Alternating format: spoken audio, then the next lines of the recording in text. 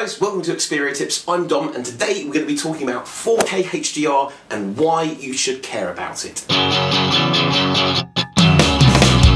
One word: innovation. Okay, just to recap on why I'm even making this video. The XZ Premium is the only handset with a 4K HDR display. In fact, it's the second only ever handset to have a 4K display in the first place. The first one being the Z5 Premium from Sony. For Sony to be pushing the boundaries like that, and also to be continuing to widen the gap between them and their competitors when it comes to screen technology and innovation, really is something quite remarkable. Okay.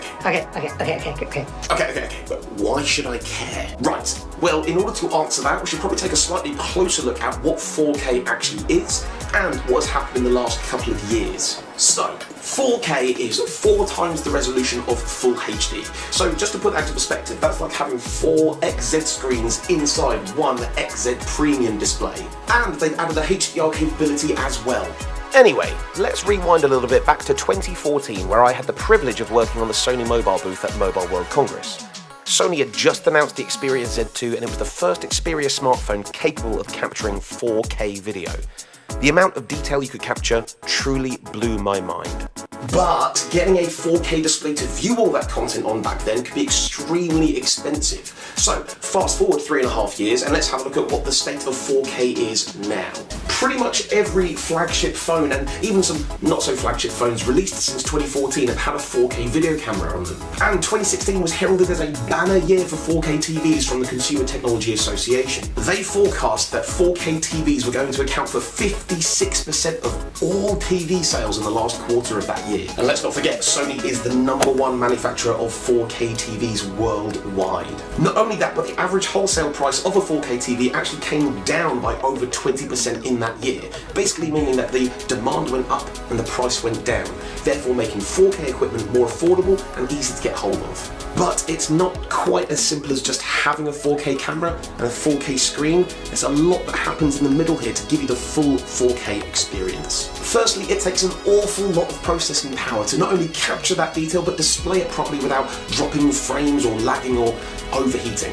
Speaking of overheating, it's like really hot in this office, and you can probably see all of the sweat on my face because this is filmed in glorious ultra high definition, so sorry about that. But thanks to the Snapdragon 835 processor in the Xperia XZ Premium, that is not an issue. In fact, according to YouTuber Phone Battles, you actually fill up the XZ Premium's internal storage of 64GB before the phone will have a chance to overheat. So, using the XZ Premium, you can not only create but also display your own content in glorious ultra high definition. Just like this video. But Dom, where's my mainstream 4K content?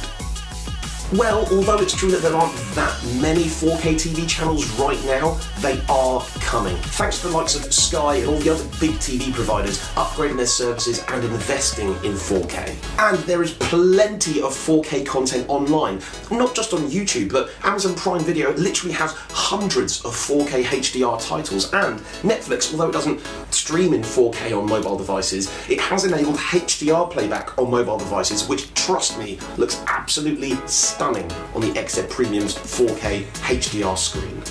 Isn't 4K just a fad like 3D TV?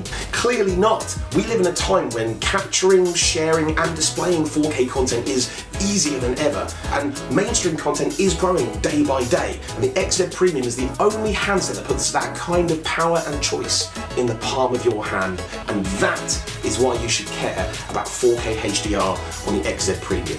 Don't forget to like, follow and subscribe, and I'll see you next time for some more Xperia tips.